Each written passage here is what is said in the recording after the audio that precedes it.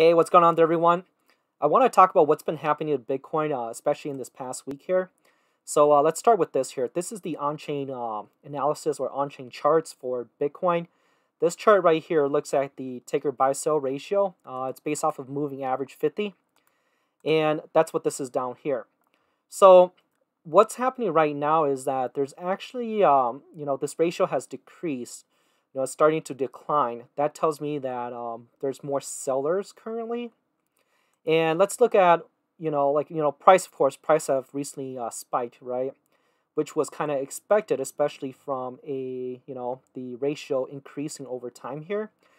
However, for myself, I was kind of expecting price to move up a lot higher so that it could get like a higher support level.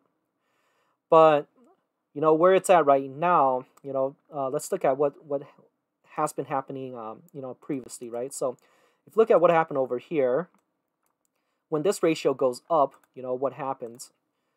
Yes, that accumulation happened during the price dip, right? But if we look at how the price reacted, it went upward. I'm gonna just increase the width of this.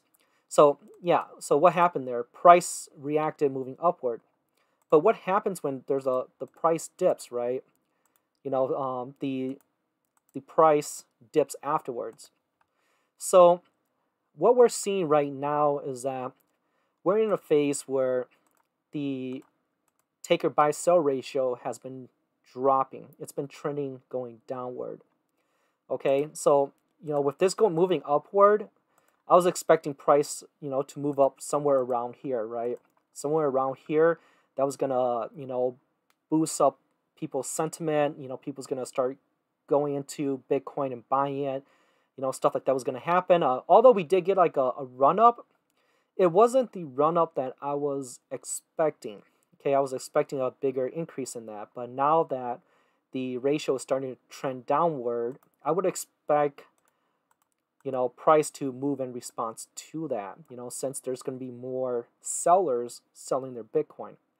Now, of course, no, this is speculating, right? This is predicting what's going to happen next, because what if this ratio, what if it fakes and it spikes back upward? Because that could very, very well still happen, okay? So just keep that in mind, okay?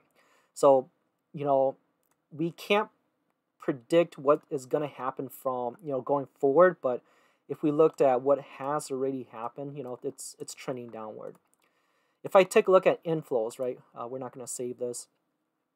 If I take a look at inflows, currently right now we're still in an accumulation zone. So this is the net flow, and moving average is 100, right? It's right up here. So during an accumulation zone, we see more outflows than we do see inflows. If we look at what has happened in the past over here, look at this right here. That was 2017 and 2018. There was a huge amount of inflows, and that was being sold on cryptocurrency exchanges. Now, if we look at this over here, okay,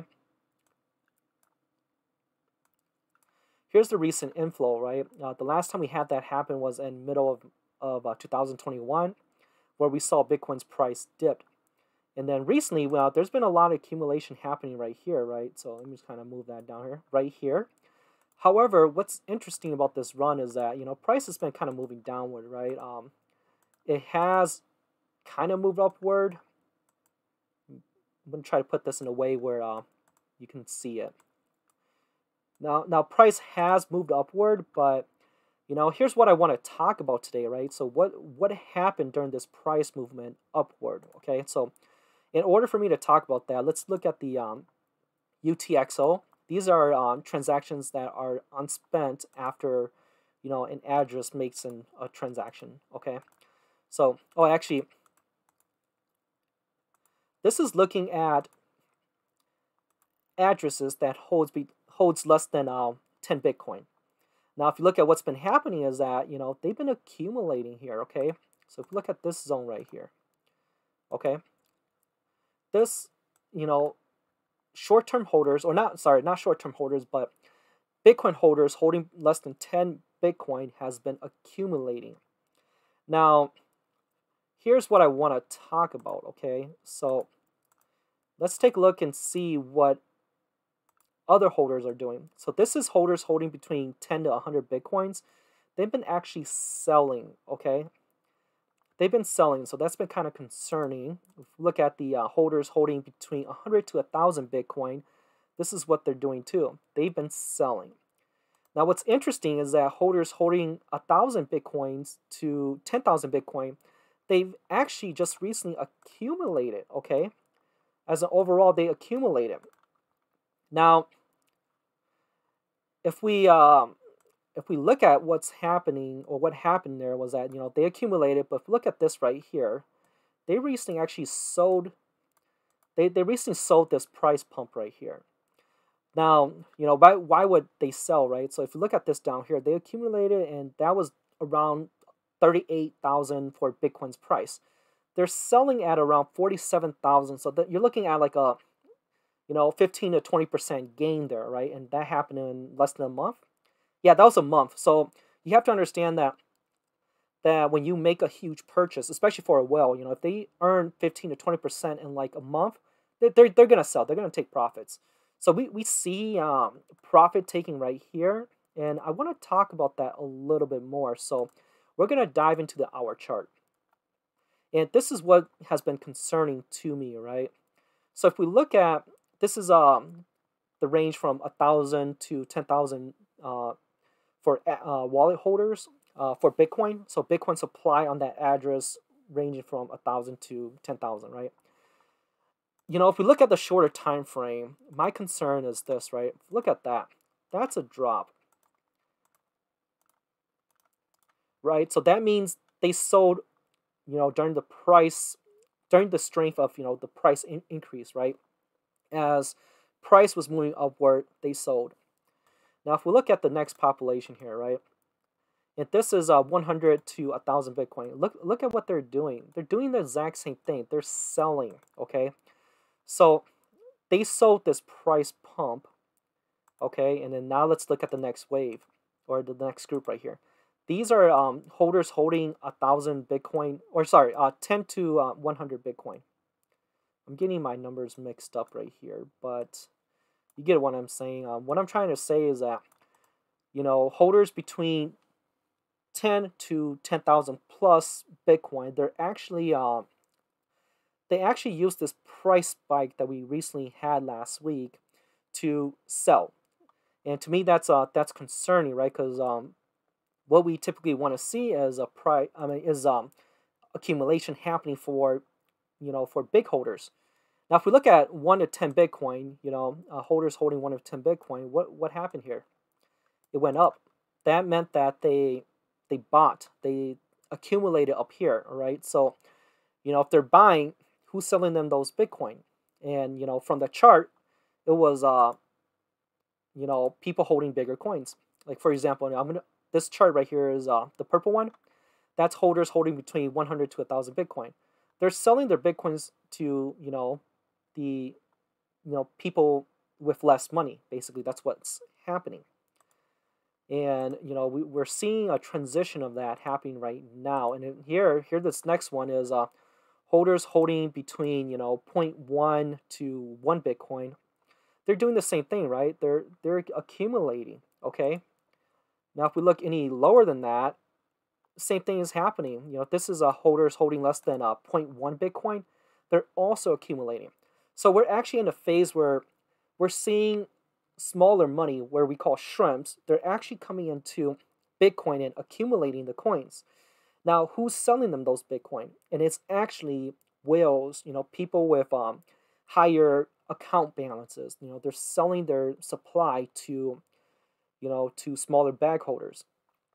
Now, that's concerning to me because the big bag holders, they hold majority of the supply.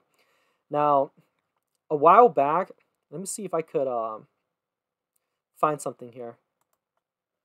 All right, so this is the supply distribution, right? So I wanted to show this because I did this back on March 23rd, 2022, right? Just very recently.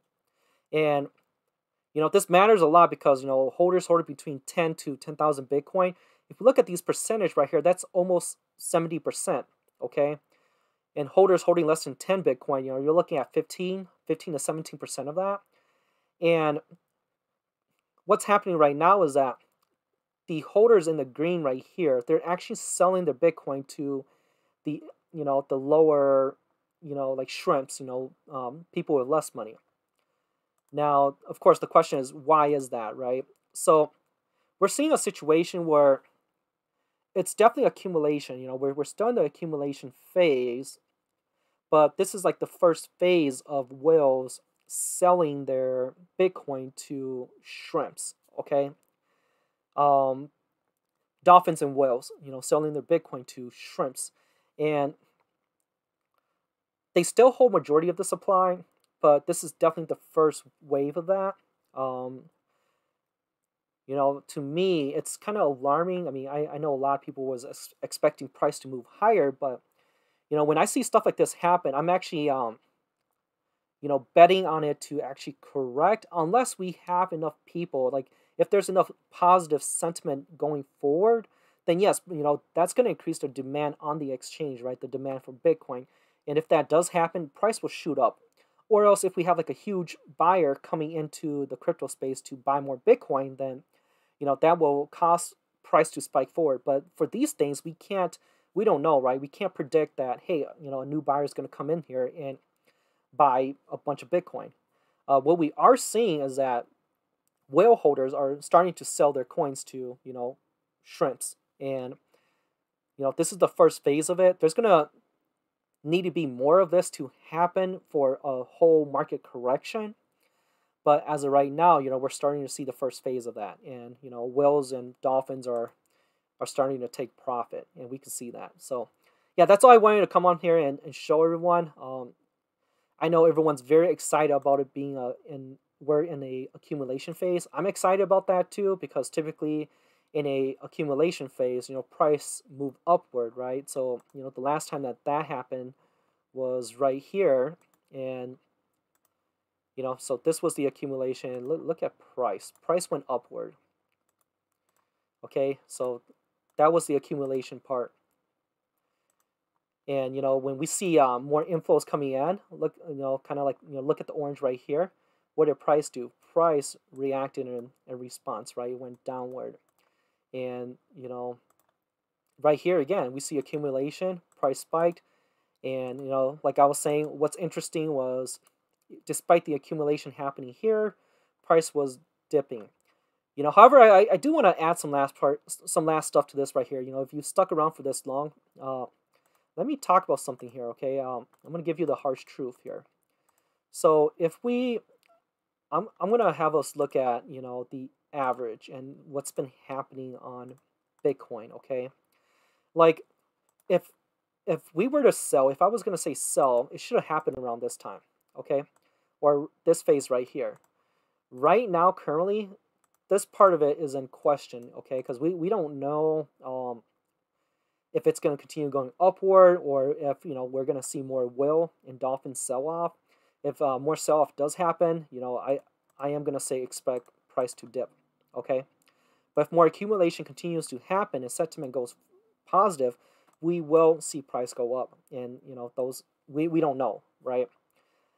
So let me show you why I'm saying that if you were to sell, it should have been this section, this area right here, because a lot of the transaction that actually happened over here already. A lot of the whale sell off, it happened over here already. So let me just kind of look at, outflows. If we look at the average outflows, okay, let me do this. I'm just gonna go. Let's do a line. So if we look at transactions on here, in terms of outflows, right now we're not seeing a lot of outflows happening for Bitcoin, okay? Even though we are in a accumulation, that accumulation is actually not happening through a lot of wallets. It's actually, in terms of volume, it's actually really low. So this is the moving average 100 for the Bitcoin exchange outflows. If we scroll out, right, this is 2017, 2018 right here, okay? Look at this down here. when it hit its down low here, price kind of dipped lower. So my concern is, are we going to have a situation where this happens, right? Where we'll see more outflows happen, but because price has been, constantly moving sideways for a while, like what we saw in 2018 here, what if people decided to be like, hey, let's just give up on this, sell the rest of our holding, screw Bitcoin. Now, we don't know, right? But, if we look at this over here, price has been kind of moving steadily. Although I just wanted to point out that in terms of outflow, we're actually at an all-time low. Now, this isn't just outflow. If we look at inflows, right? Inflows is also at an all-time low. So this chart right here is the inflow for the moving average 100. Again, similar thing. So, I mean, what it's telling me is that people are actually holding their Bitcoins more now than what has happened. It's either they're holding their Bitcoin on their wallets or in the exchange. So seeing less outflows tells me that, inflows tells me that they're holding more Bitcoin onto their addresses or their wallets, and then seeing less outflows means that people are using the exchange to hold their Bitcoin, kind of like as a wallet, a place to store their Bitcoin. And we're seeing that more and more in this second half to current of 2000, the second half of 2021 and current. So, for me, in terms of on-chain charts, if you wanted to sell, it should have been this right here. So if we look at, I'm going to keep going here. If we look at, realized cap, this is going to be a very messy chart. And I'll make a different video regarding this in the future. And I'm going to just turn these on. Now, the darker the color, it means long-term holders. What we're seeing is that a lot of the long-term holders did their, accumulation during this phase. If you look at what's happened over here, when I move this box over here, we see that they're unloading their Bitcoin onto short-term holders. And, we see this back in 2017, 2018 over here too. If we look at this over here, what happened, right? So we see this chart right here. They're basically unloading their supply, and then who's buying that supply? The lighter colors, which in this case are short-term holders. So they're buying up the supply, and then, when they sell, long-term holders comes back in, picks up that supply, and, in 2021, that's what exactly we saw. So that's why I said that, if you're looking to sell, it should have been done back here during that second half of 2021. Now, if you haven't sold, let's go to this chart here.